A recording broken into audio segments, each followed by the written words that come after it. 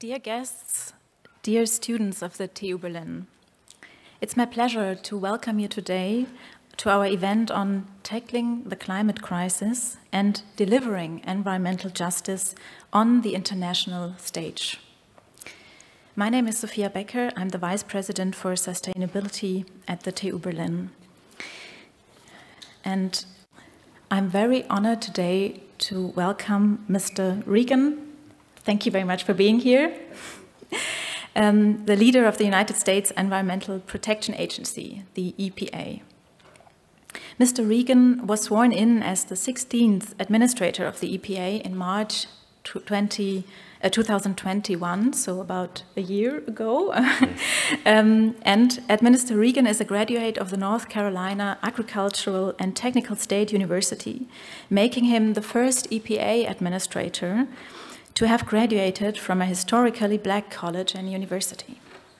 He also holds a master's degree in public administration from the George Washington University. And today, what we have prepared for you together with the US Embassy is that Mr. Regan will first give an opening talk to us, and that will be followed by an interactive Q&A session with you, our curious, smart, and engaged students, so thank you very much for being here as well today. And my colleague, Caya Prill, our coordinator for climate protection and sustainability at the TU Berlin, will moderate the session. So personally, I'm very grateful to you, Mr. Regan, today for being here and visit us at the TU Berlin. However, before we start with our program today on environmental justice and environmental issues, I feel the need to address the recent violent events that have taken place. Yesterday, there has been an atrocious shooting at a school in Texas where many innocent young children have died. And there is still an atrocious war going on against the Ukraine right next to us here in Europe. And to commemorate all victims of such awful violence, I ask you all to stand up for a minute of silence with us together.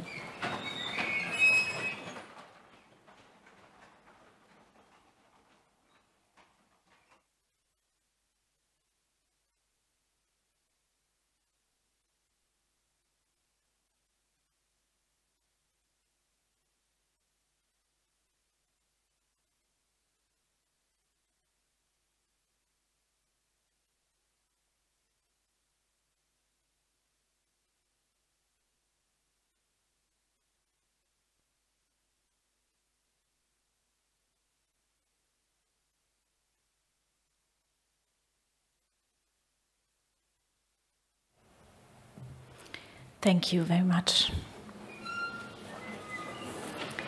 And with this, I hand over to Michael Regan, and thank you very much for your participation. Also, please don't forget to think about the questions you might have in your head so that we have a lively discussion afterwards. Thank you. Mr. Regan, please. Thank you.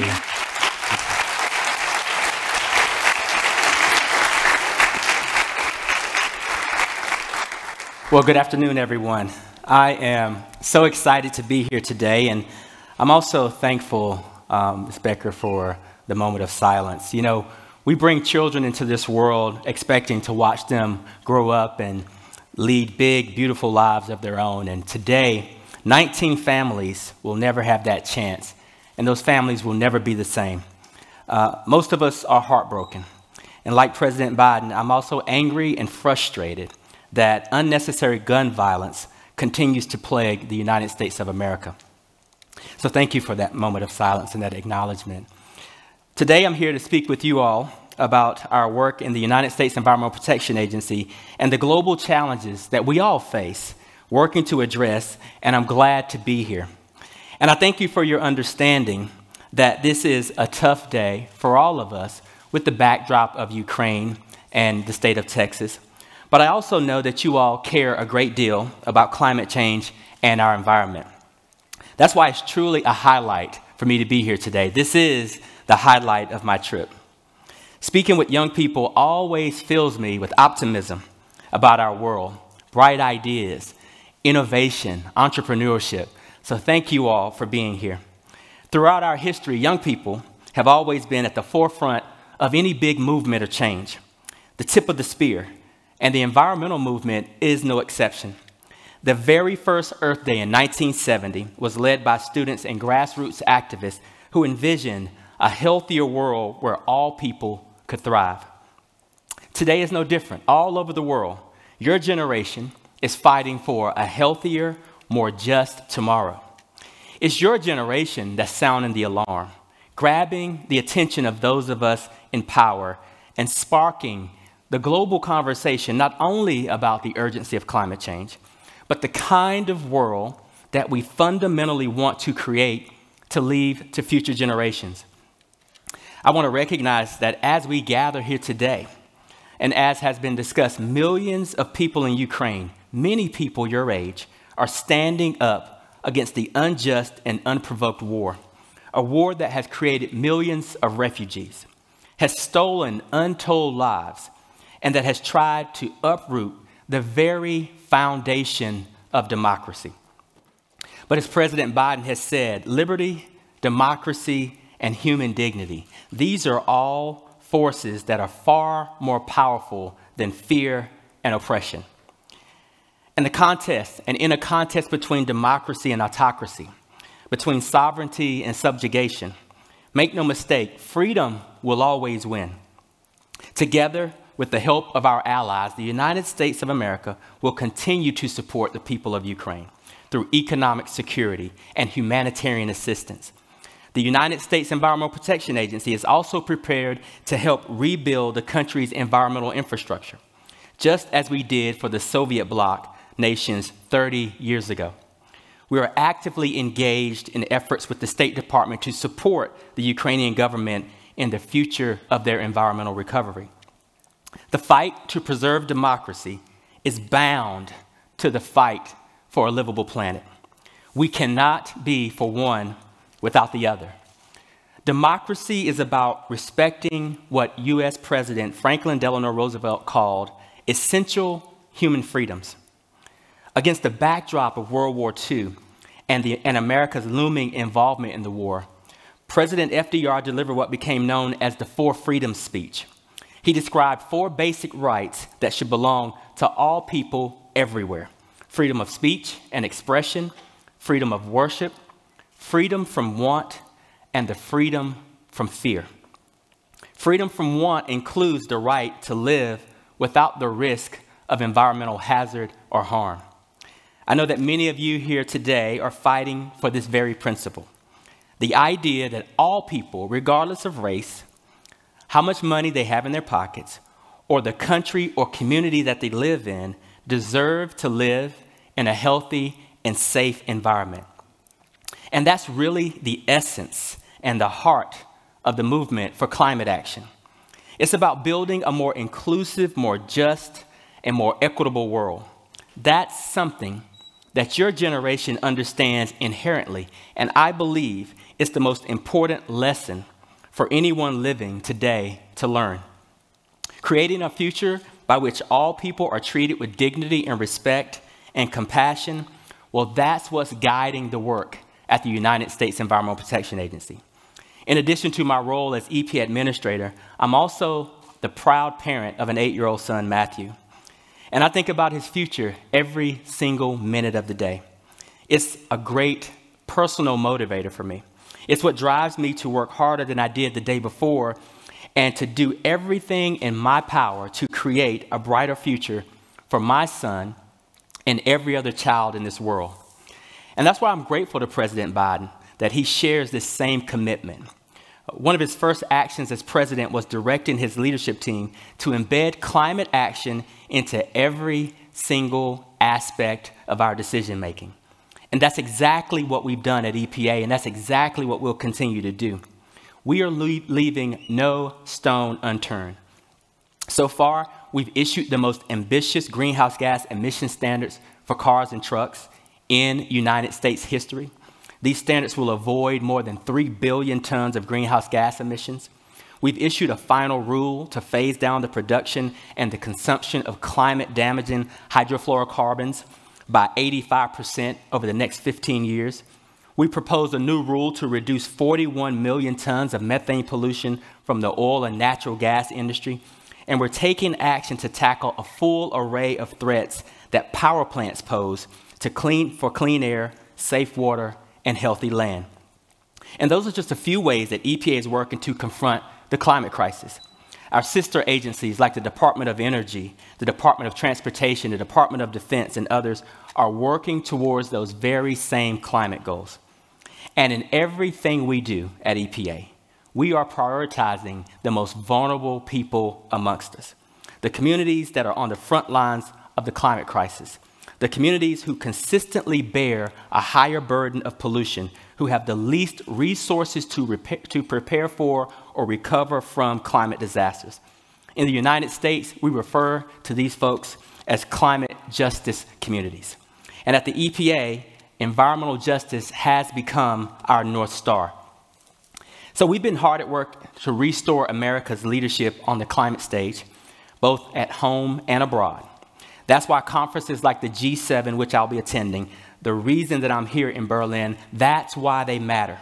Because a crisis of this scale and scope requires that all of us work together as partners and recognize that our fates are intertwined.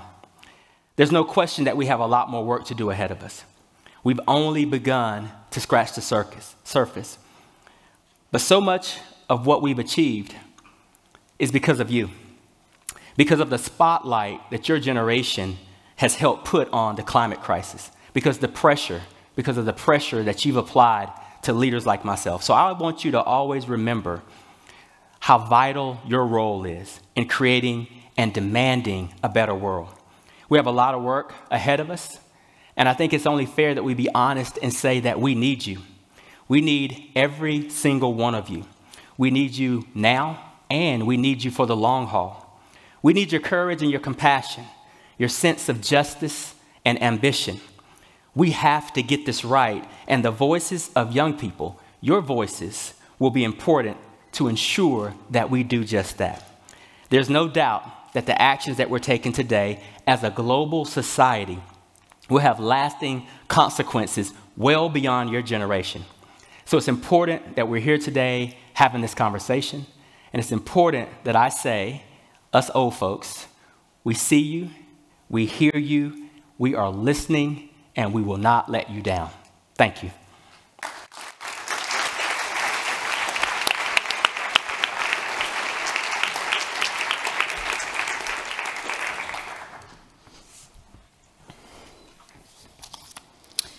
Thank you very much, Mr. Regan, for your lecture today, and thank you for your really important words to the students that are here today. Thank you. You already mentioned the situation in Ukraine, and we all know that the electricity or energy we have today is a big climate problem.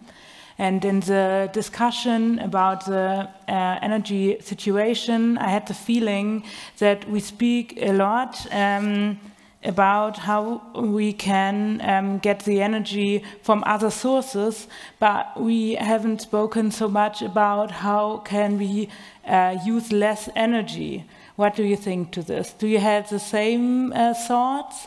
And yeah. I do. I think that we have to continually think about how we use energy more efficiently. Yeah.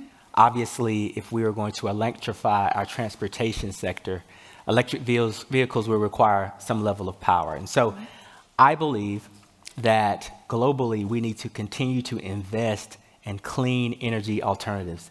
In the United States of America last year, 80% of all new investments in capacity was in renewable energy and battery storage.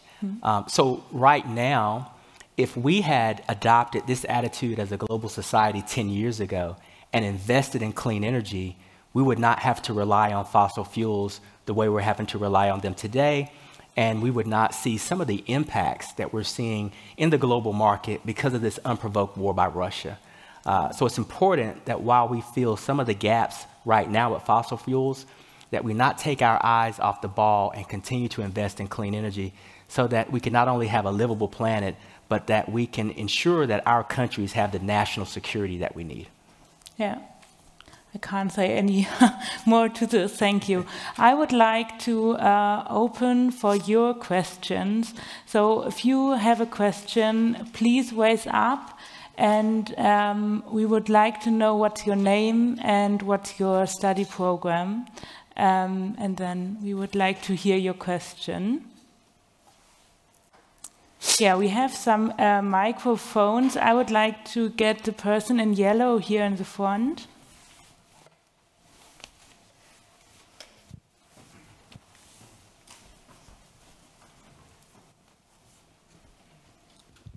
Okay. Oh yeah, you can hear me. Great. First of all, thank you so much for being here and for giving us the space to ask questions as well. So I was wondering, this question may be more relevant maybe later in the discussion, but I figured I'd just take the chance. So we assume that the crisis that we're currently facing is most likely due to well, exploitation of resources, of overexploitation for profit. And I was wondering that the approach that I often feel like is the general approach right now is to look for different methods.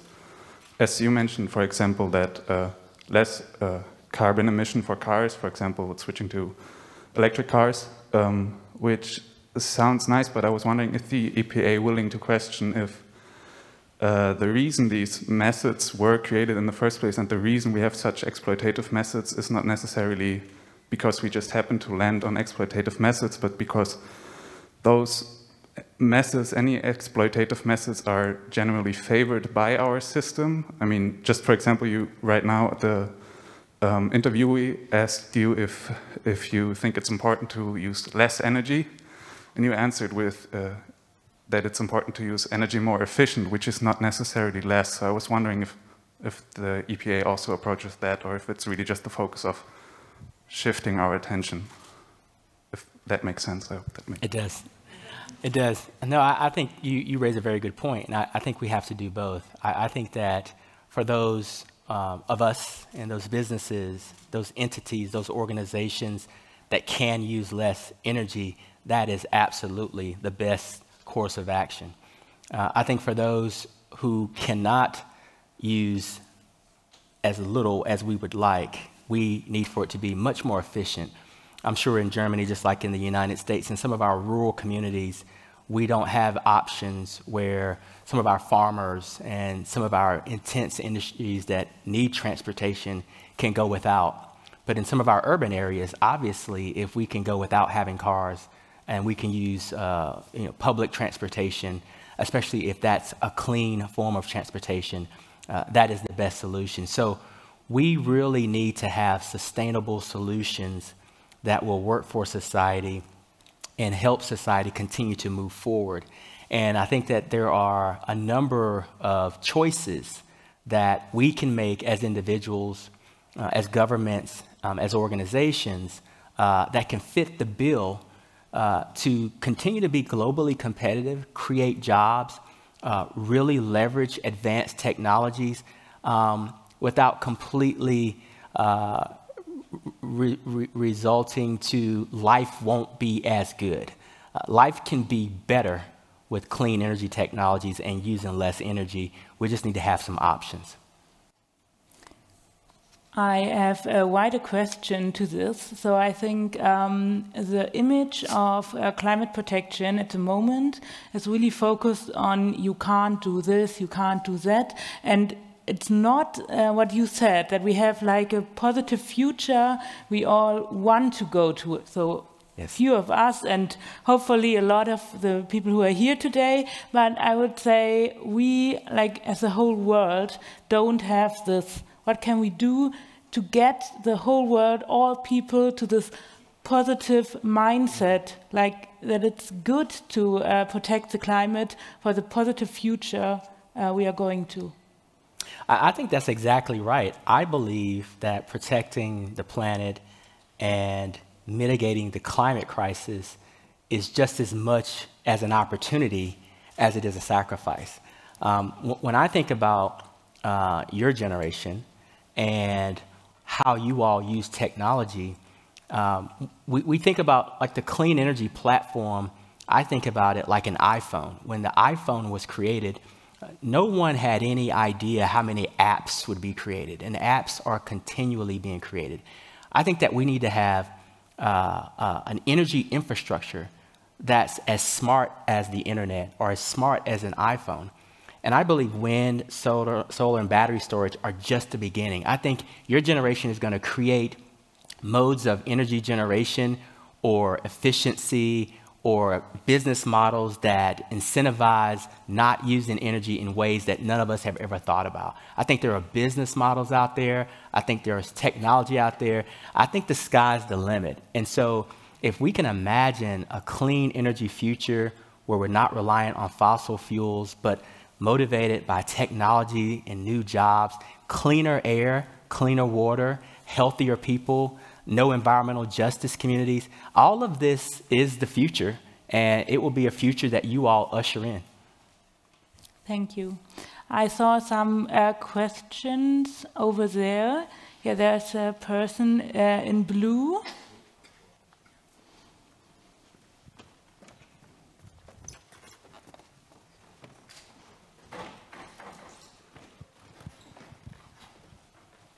Thank you. Hi, I'm Lasse. I'm a PhD candidate at the Institute for Rail Infrastructure. And I got a question I'm a bit disappointed about. That's the infrastructure. Because when we are comparing transportation methods, we are also always taking just the exhaust into account. We are not talking about how was the infrastructure built. So for example, planes just need ports, also ships, and we have the roads and rail infrastructure. We are not talking about how they were built, and this causes into no recycling of concrete, for example. So we have no circular economy in that. And yeah, I'm curious about your feelings about that, and maybe what you're doing in the US in this topic. Yeah, thank you. Well, thank you for that question. And, you know, your question is very timely. During our ministerial meetings for the rest of the week focused on G7 solutions, the circular economy and recycling is going to be a significant part of our conversations. Just last November, EPA released a recycling roadmap, a recycling strategy. This is something that we're really excited about. I have to say, as I travel internationally and domestically, just below climate change, your generation, younger people are most excited about getting rid of plastics and investing in a circular economy. This is an area where the United States government has lagged a little bit, and we're playing a little bit of catch up. The last 4 years, we had a different leadership in place that really didn't believe in the environment and respecting your fellow man and the planet. Now, with Joe Biden, we do. A circular economy is very important. Following the science and following the law is very important. So in the United States, I'll give you a good example. The president, under his leadership, passed a $1.3 trillion bill to invest in the United States infrastructure.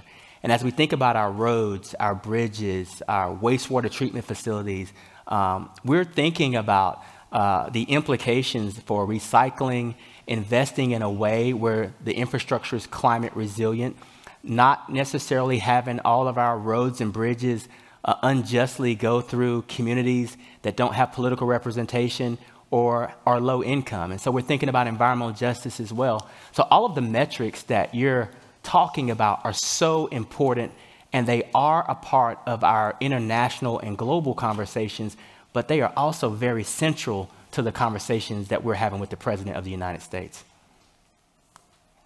So you just mentioned like the different or some of the fields like you work as EPA on. And I have the feeling that in the discussion, we reduce a lot of the problems on emissions. And there are also problems like you can't transfer to emissions. What do you think about it? Like water pollution, air pollution often don't get this big stage like CO2 emissions. Do you think this is like good, or do you think it's bad? And what can we do to focus more different topics? I think we have to, number one, embrace the fact that most people are accepting climate change is real and it's an existential threat to society. But as we talk about solving the climate crisis, to the point you're making, I believe that we have to have a more complex conversation about the co-benefits. If we don't want to have coal-fired power plants in the world, and we want to shut them down because of the CO2 footprint, we should also be looking at the health and economic benefits of not having the discharge into our streams and our river and the waste handling and handling waste like coal ash. There are so many benefits. We also get the reduction of PM 2.5 and NOx, which we know exacerbate respiratory illnesses, blood pressure and the like, cardiovascular. So as we talk about these climate solutions, and as we think about methane, if we reduce methane from the oil and gas sector, we also have to be mindful of those volatile organic chemicals that we're reducing as well. We can't forget that while we're saving the planet, we have to continue saving people as well. And so I believe we can do both. And I do agree with you that our conversations should be a little bit more complex and layered, because we should recognize that while we're saving the planet and reducing our dependence on fossil fuels, we are really cleaning up our air and our water. Yeah. So I would like, I see over there in the white t-shirt, another question on top.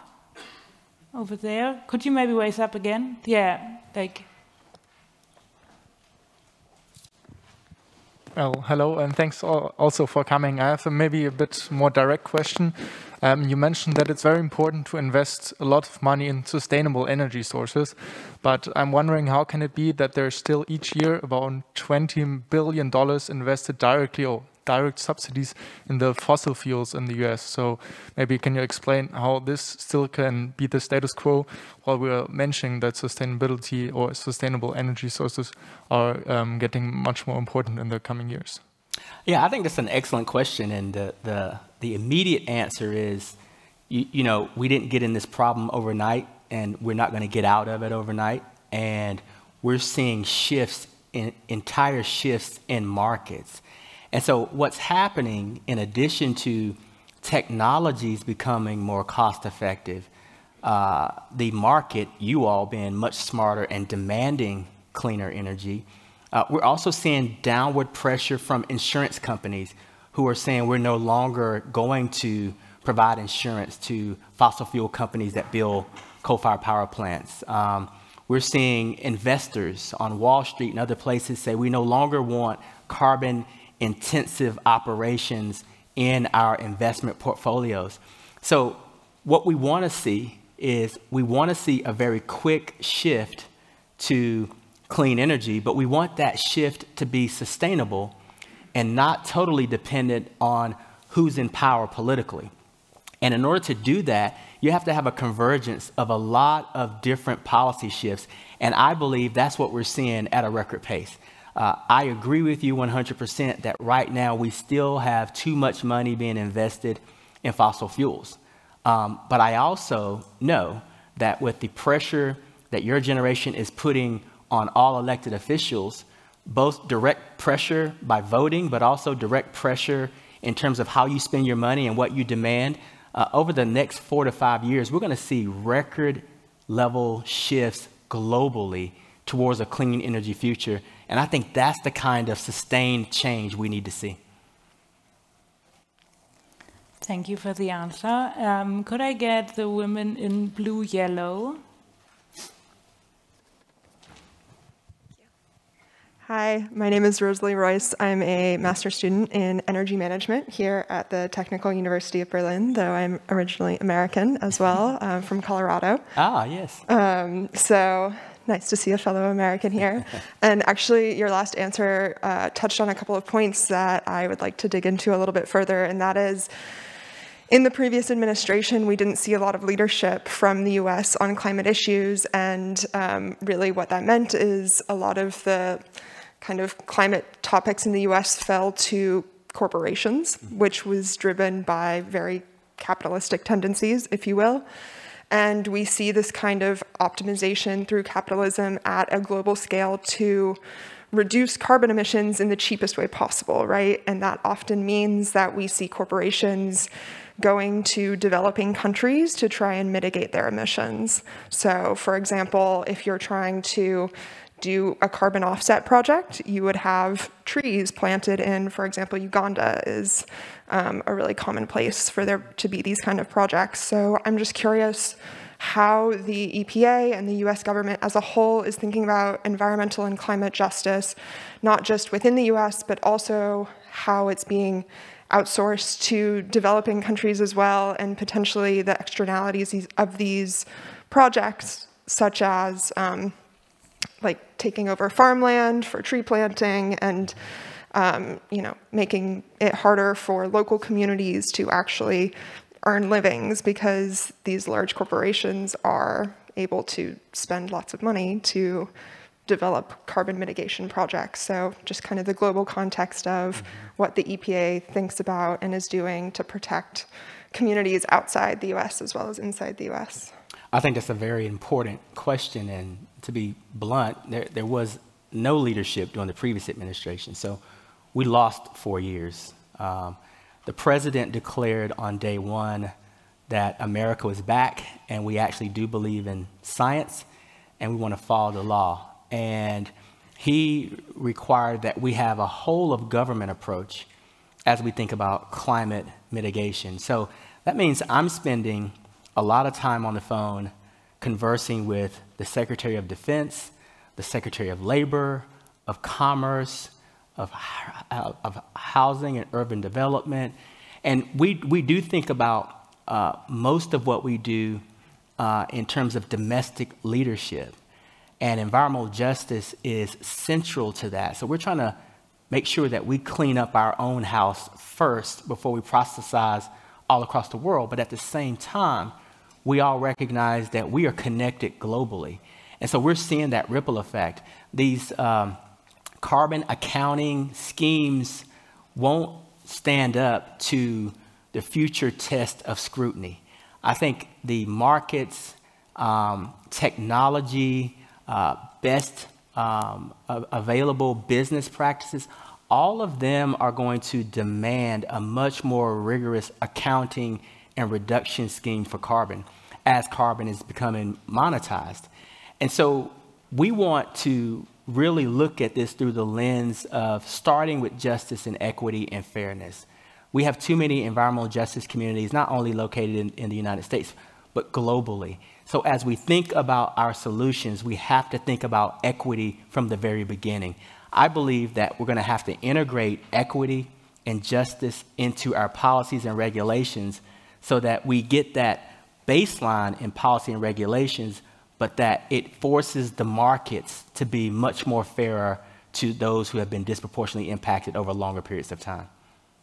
Yeah, thank you very much for the question. I think we have the same question in Germany as well at the moment, and it's not easy to answer. I would like to get the women in black over here in the front row, like the fourth row. Yes, please.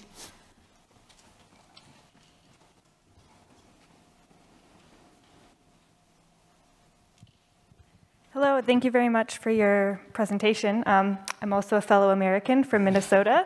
My name is Mary. I work at the Berlin climate policy think tank Adelphi, and I lead the Transatlantic Climate Bridge, which is a climate diplomacy initiative of the German federal government. As you head into the G7 ministerial meeting, I'm interested to turn this conversation a bit to international climate cooperation. So a huge priority of Chancellor Scholz and Germany right now in general is the idea of a climate club. And I was wondering if the EPA has any ideas on how they would like to see such a club be structured or designed, and if you have an idea of how such a format in the international climate policy landscape, in addition to bringing about significant mitigation, which is its primary goal, could also be a vehicle for climate justice. It's a great question. And the first thing I would say is, I believe if we do continue to coalesce around the ideas of a group or club, that we continue to effectively produce challenges like the methane challenge that we're seeing globally. So many countries have signed up for and decided that they will meet the methane pledge, something that we have to tackle as a global society. I think it's extremely important that we continue to have a very honest and transparent exchange around technology and technology development. There's a lot of intellectual capacity and capital that our countries could share to really have these breakout moments. And if we could funnel or cost share some of the research and development and then share that intellectual capacity, we could really see the world take off. So it's great to be competitive, and I think most countries will want to retain some of that competitive nature and posture, but this is an issue that really brings countries together like no other issues.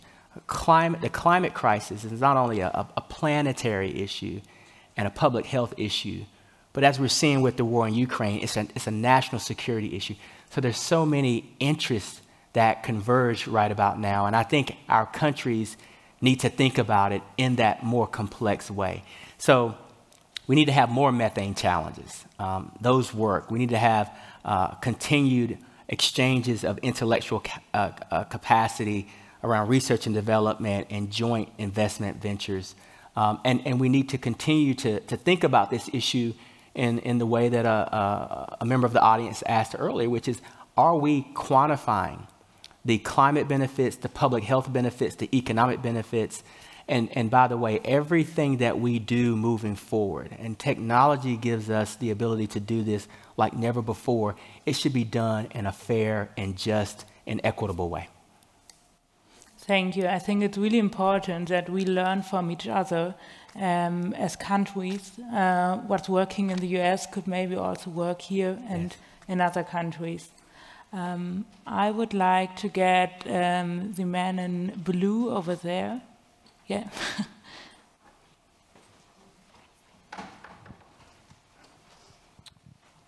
Hello. First of all, nice to meet you, Mr. Regan. Nice to meet you. My name's Adrian, and I'm currently studying business engineering. And my question is, if you could elaborate on the Volkswagen monitorship you had regarding the diesel scandal, and what role the EPA, or if the EPA even played a role concerning this incident. You know, the EPA played a very pivotal role in catching the scheme. And, you know, I think the sophistication of the EPA, both from a technological standpoint and our policies and our regulatory scheme, were able to understand what was happening with emissions from the automobile sector and then identify those who were cheating and cheating big. Volkswagen obviously got caught, got its hand caught in the cookie jar and has paid very handsomely. And I think with those billions of dollars that Volkswagen has been forced to pay, those resources are being invested in cleaner technologies, better business practices, ways that communities can benefit from them the most. So I would argue that EPA played a lead role in identifying the problem and then partnered with our Department of Justice to bring the polluters, make them pay. And they did pay very handsomely, and we're all benefiting from that. Thank you. I would like to take the man on top in the blue shirt. Yeah.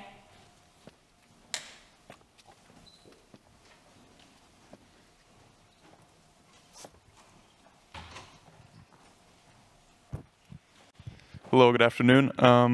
Thank you for taking my question. My name is Janis, and I study mechanical engineering here at the university.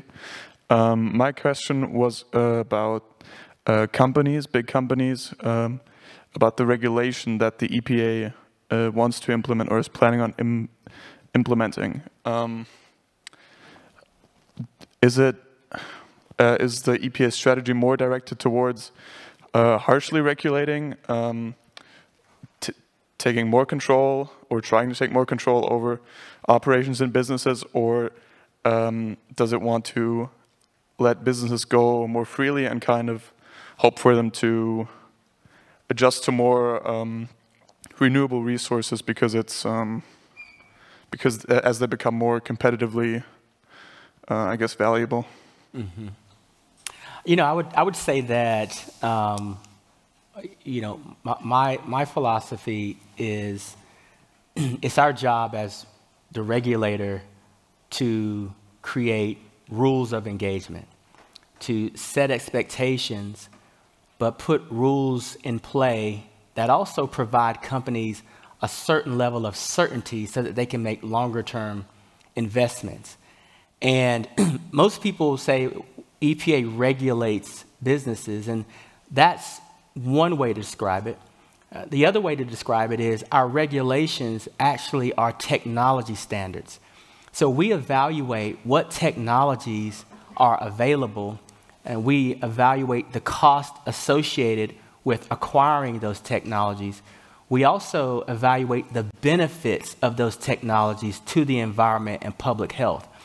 Mix all that together, and then we put that regulation out there, and what it should do is protect the planet, protect people, and provide businesses with a roadmap on what technologies are available and which ones are cost effective. I don't believe that regulations have to be viewed as overly burdensome. I think as long as the process plays out in a way where both the industry and our environmental community and our communities that have been disproportionately impacted have a seat at the table as we're developing the regulations, we can put forward some really aggressive and stringent regulations that are achievable by the companies. I can say that in the past year since President Biden has been in office, we have put out the most stringent greenhouse gas rule that the transportation sector has ever seen. But when we did that, the unions were at the table. Big auto companies like GM and Stellantis and Ford were at the table. And so even though it's the most stringent and aggressive regulation in United States history, it was done in a way that we know that the automobile sector can reach those goals. The same thing, we're doing the same thing with the oil and gas sector. As we think about regulating methane, we are taking into account that there is so much technology that can identify these leaks, but also identify the lost product. The methane gas that's just leaking out is valuable. We've got a rule that we put in place that demonstrates you can save the industry would save hundreds of millions of dollars by doing better at detecting the leaks. We also know that the industry can reduce significant tons of methane by identifying these leaks. The way we're going about this rule is we are engaging with any and everybody that has any thoughts about technology. And now in that regulation, whether it's an autonomous robotic dog that can be operated from 100 miles away that can detect these leaks, or leveraging satellite technology in space, companies now have the ability to use all of this to collect data to do a better job of capturing that product and reducing those emissions. So when I think about regulations, especially in 2022 and beyond, I think about them as technology standards. We have way more technology and data at our fingertips than we've ever had in society. And if we use it correctly, we can save the planet, we can be globally competitive, and we can protect public health, especially those communities that are most vulnerable. So I think we will have time now for one quick question and one quick answer. Yeah, I would like to take the person, I think in white over there. Could you maybe stand up? Yes, yes.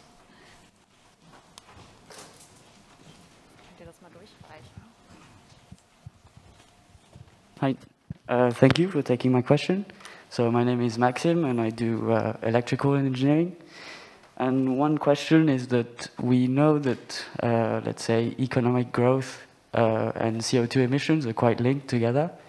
And so one question is, do you have some strategies maybe to limit economic growth? And have you thought about that? And I mean, is it something that's maybe possible or not?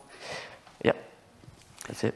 I think when we think about this in the traditional sense, economic growth and carbon emissions are linked. But because technology is so valuable, and because we're seeing such a shift in human behavioral changes, we're seeing shifts in the markets, I believe that we can de-link economic growth and carbon intensity in ways that we've never been able to do it before. A big part of that is because of the way your generation lives and operates and what is demanded. Younger people are buying smaller houses if they purchase homes. Younger people are not purchasing cars at the same rate.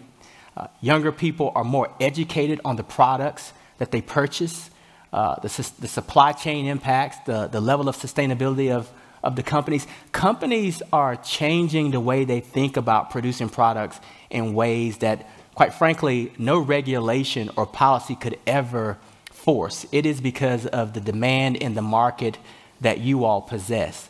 And so I do believe that, again, society can continue to progress and do extremely well because of a significant behavioral, technological, and attitudinal shift that we're seeing with younger generations. It's about opportunity and less about sacrifice. Okay, and now to end the event today, you already started in your speech to empower the students that are here today, and we would like to know, is there one main tip on climate justice you want to give the audience today? I believe that, number one, thank you all for being here, and thank you for the questions, and thank you for the pressure and the demands that you're placing on your leaders. I think that you have to continue to do that, and no matter what profession you choose or what discipline you choose, I think as you perfect your craft and continue to get your educational experience, if you can remember to keep fairness and equity at the core of all of these decisions, then I believe that it will serve as a rising tide and we can lift all of society at the same time. I believe that when we think about disparities, environmental justice, racism, I believe that you all represent a generation that understands this much better than any generation we've seen. And so if you can infuse that morality into every single thing that you're doing, I believe that a lot of the disparities that we've seen in the past, we won't see moving forward because of your leadership. So I would just ask that as you think about making this world a better place, think about the impact of fairness, equity, and justice. And if it's infused in the beginning, it'll serve as a rising tide and everybody will benefit from it. Thank you very much for your words. Thank you very much, Mr. Regan, that you've been here today with us. Thank you for all of your questions. I'm sorry that we weren't able to answer them all, but thank you very much. And yeah, we wish you a nice evening now. Thank you. Thank you.